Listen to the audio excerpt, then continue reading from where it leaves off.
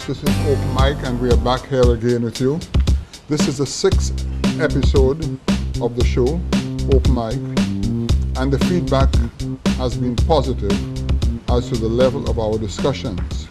We implore many St. Lucians to continue tuning into our program as we strive to both maintain and improve the substance offered. Today, we have with us two successful individuals. Mr. Destang, CPA, CA, CFA, was an island scholar who had 4 years experience with KPMG and presently is the Executive Director of Bay Gardens Beach Resort and Bay Gardens Hotels. Mr. Destang has virtually changed the fortunes of his hotel with technology. Mr. Conrad Wagner, on the other hand, was trained within the hotel industry in Europe and who worked with Sandals Resort in Jamaica and St. Lucia for over 20 years. Mr. Wagner has a wealth of experience in the industry and has been nothing but a plus to St. Lucia since his arrival on the island. Today, we have a number of items to discuss. I doubt whether we can get through the whole list, but we will attempt to do so. The first item of the program is the importance of replenishing our foreign exchange on a continuous basis based on the synergies which depend on foreign exchange. I will take the liberty to first advise the public how this works. The tourism industry represents between 60 and 75% of the foreign exchange brought into this country. And for those of us not fully aware of what foreign exchange can do, without foreign exchange, we can buy nothing on this island because the foreign exchange goes into the ECCB 80-cent kits, and that's what maintains the strength of the EC dollar, which has stood firm for the last 45 to 50 years because of the foreign exchange.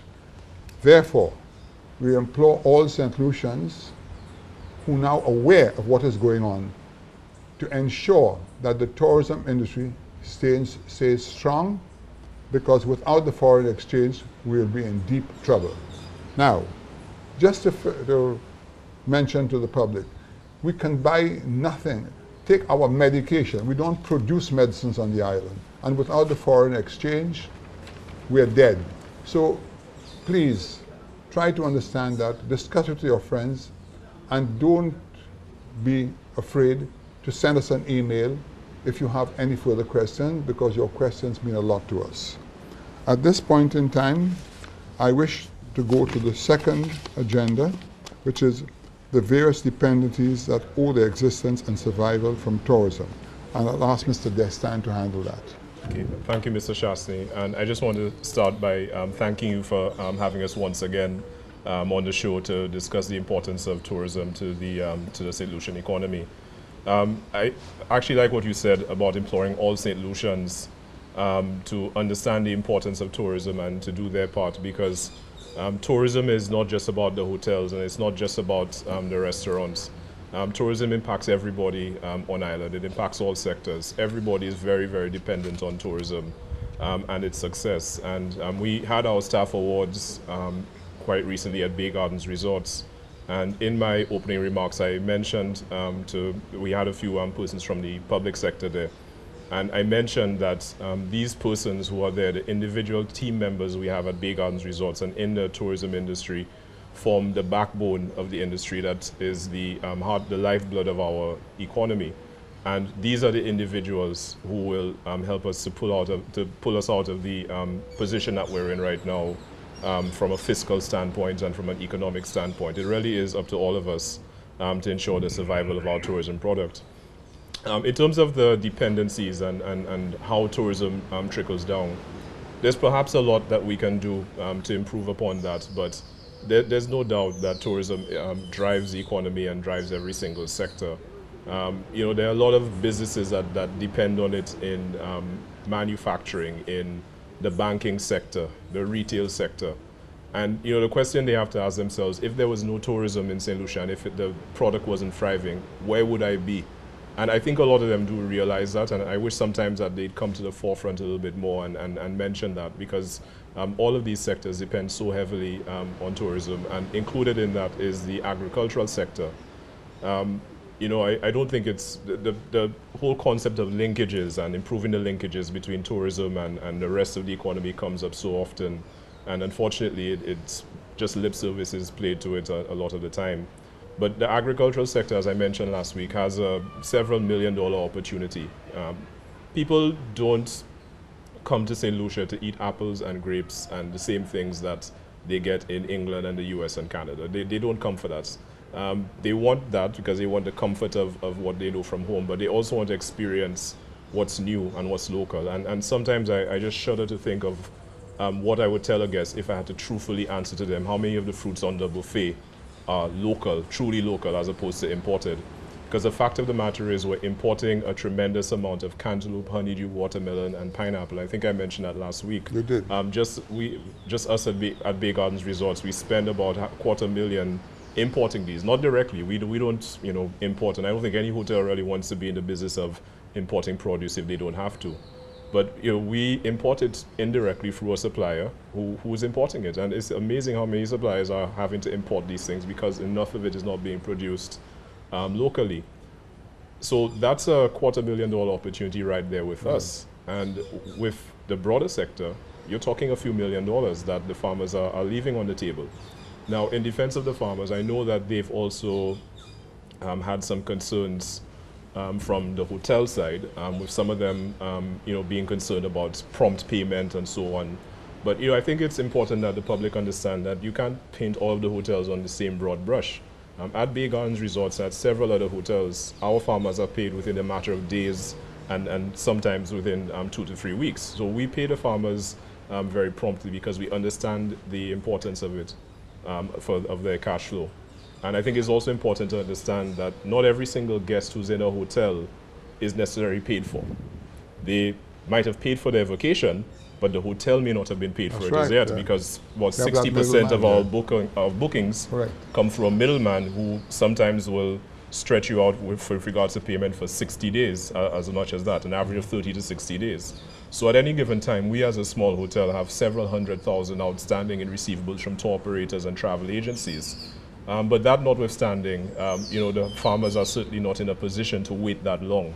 So we recently concluded a meeting with the St. Lucia Development Bank, and we're right now trying to, this is us talking on behalf of the SLHTA and the Development Bank, which I also sit on the board of the Development Bank. So we're trying to take advantage of that natural link and relationship and create a financing product for farmers that should help them, using a form of receivables financing that would allow them to be paid by the Development Bank within a matter of days, as opposed to having to wait weeks or in some cases months for payment from hotels. It would also reduce the administrative burden on the hotels because they would now have to just pay the Development Bank instead of having to deal with 20 to 30 individual farmers. That makes a lot of sense. And of course the Development Bank would benefit from a financing fee which would be significantly below what exists in the market. Yeah, and it's something that we're in the pilot stages.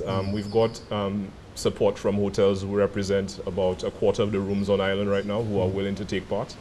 And we just want to start a pilot project with it, see how it goes. We're hoping to start by May, June. And I think it's been described by persons in the sector, by some farmers and some of the staff at the Development Bank as a groundbreaking. If we can finally get this off the ground, because it's been talked about for many years, it would really thaw the relationship, I think, that exists between the agricultural sector and tourism tremendously. You're so right in that, because I remember at CFL some 5 or 6 years ago, we implemented such a program where we put aside $1 million for the farmers. And whenever they wanted any equipment, you know, because as you say, these guys, they literally live from hand to mouth. Yes. And it's so difficult for them. And they want a pump for $500 or something, we'll lend them the $500, and when they bring in their fruit, we deduct it for them on a regular basis. Yeah. And that worked well. So I think your idea of the Development Bank is a wonderful idea. Yes, and thank you. Well, it's not my idea, though, because this is an idea that's been on the table for a long time. I think what's happened is you've got a renewed energy Yes. to make it happen That's within a short fantastic. space of time. And I think it's an example of the private sector helping itself Yeah. as well, because in the past we've had to rely on government and the ministry, and you will need that Yeah. when it grows. But for a pilot project, there's no reason why the farmers, the development bank, and the hotels can't get together and make it happen. And Yeah. I see it as something that is going to happen I very think, soon. And if I may say so, I think it's also it's probably a really good opportunity to use some of this development fund that the hotels voluntarily contribute every month Yeah. to maybe help the farmers to learn better to manage the finances. Yes. Maybe by allowing the credit facilities now and the faster payment, maybe some of our own funds can be used for educational purposes Absolutely. to help the farmers to manage how the money comes in and out, because Yeah. often people think cash in the pocket is profit, and that I naturally know. is not, and that's when your problem comes in. That's right. When you say, boss, can I pay you next month? Yeah. So maybe we can use some of the Hotel Association funds and do also at the same Yeah. time a public relations. Yeah, and you're outreach. referring, of course, to the Tourism Enhancement Fund. Correct. This is a voluntary fund which is just started in October. Basically, for viewers who are not aware, since October, the Hotel Association started a Tourism Enhancement Fund, whereby we ask guests to voluntarily contribute $2 a Yes, night. I remember you mentioned So, I To mean, US dollars, that is. to US dollars, of course. So the average stay is about 7 to 10 nights, depending on the market. So the average guest is putting out $20, but with 300,000 arrivals and so on, it adds up, and it's pacing very, very nicely. Yes. And we've been able to put the tourism enhancement funds to good use. The first thing we did actually was assisted in the relief after the Christmas Eve trough, and helped to get the Canaries Infant School back up and running within a Right. very short space of time.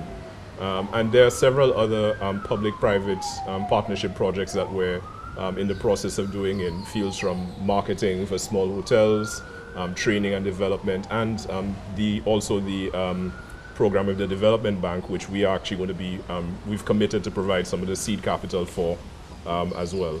Yeah, without breaking your trend of thought, it's always not on my agenda. I saw it last night and the last couple of days. It's a bit worrying to me.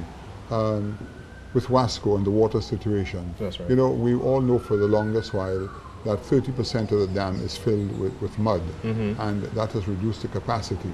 Now, I am a bit concerned because if we are not able to get the water as we want, that creates a serious problem for us. Now, while we're on the subject of the Development Bank, I know maybe that may be beyond their capabilities, but I think the SLHTA needs to get out there very quickly, because the dry season is coming on. Coming on, yes. And I'll tell you something, without the water situation, if we don't have the water, and the cost of bringing in water is astronomical, and this will knock down our earnings tremendously. What advice would you give at this point, or suggestions? I think it's something that we really need to pay attention to, because 2010, they always say don't waste any good crisis, don't waste the opportunity presented by a Yes. good crisis, and we wasted two opportunities. We had a drought, and then we had Thomas in the same year. And there was a lot of discussion about what needs to be done. Everything from, of course, desilting the dam. We spoke about getting water from other sources. I'm sorry, the name of it is not coming to me. Yeah. But getting water from the And so forth. Desalination plants. desalination plants. So all of these were discussed, but Yeah. it never went anywhere. Can I ask you a question, Sanab? It is something that is drawn, because I always find when you can't reach at a solution, there are other solutions, what we call a plan B. Right. I have advocated that somewhere up north, since all the hotels are up north, we have these tanks in the UK. We have them. Ours are like 50,000 gallons. Right. They make them up to 500,000 gallons. I thought, that if they could say, I'm just calling a number, say 500,000 gallons. You put it somewhere in the Rodney Bay area, say we're close to Cap Estate, that's fairly central, okay? Now, are you aware, of course, most of us are aware that in the wet season, you have an overflow of water going over the barrier, okay? So that's actually wasted. So if this water was, say, pumped into that station on a regular basis, and have those tanks filled. If you have a hurricane or something, whatever it is, you know, we have 2 weeks lead time before the pipes are unclogged, right, so that we can keep on going. Because as I said when I started the program, this is our foreign exchange and employment agency. That is the hotel industry. And we must get this thing across to the public, come hell or high water, because many people still feel that government are soft pedaling with the hotels, that they're getting all the concessions. They don't understand here. Building a hotel is an expensive venture. Extremely. You're in the hotel business, you're in the hotel business, yes. You know what it's all about. It's sensitive in the sense that it's people coming, but it's still the fastest growing industry in the world. This is the end of our first segment. We must take a break. This is Open Mic. We'll be right back.